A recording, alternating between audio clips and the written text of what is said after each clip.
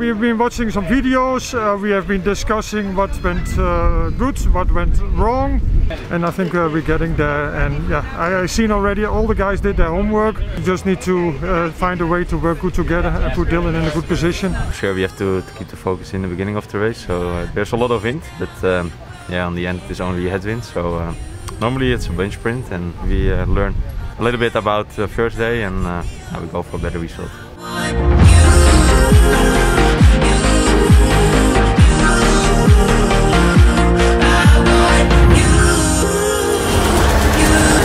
Dylan Groenewegen of Bike Exchange in Alula. That race was actually ridiculous all day. Yeah, when you finish it off like that, I mean, everyone did kind of a textbook job to deliver for the win. It makes it all worth it. Yeah, that's the final how it looks. It's easy to say, but to do, I have to say the boys were amazing. Everybody in the team really delivered perfectly, top notch, and Dylan was just going easy to the line.